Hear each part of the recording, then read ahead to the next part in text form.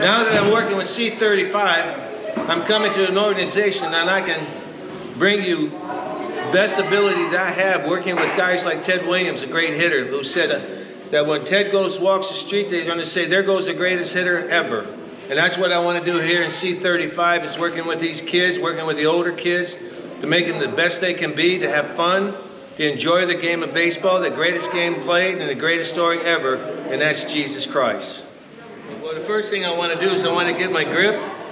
Little knuckles on big knuckles, arm in, bend that knee in, turning my hips, getting my front shoulder down. Right here, looking at the ball with two eyes.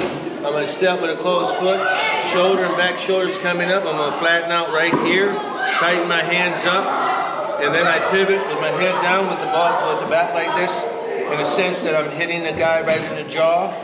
This is where I get power. I don't want to be, I want to be able to see the ball with two eyes. I don't want to peek. I want to get power. I get power by going down and back. I have all my weight here, step here, come right in here, and then drive. My head stays down. Another exercise I want to do is I want to be able to come in here and flatten out. Flatten out right here.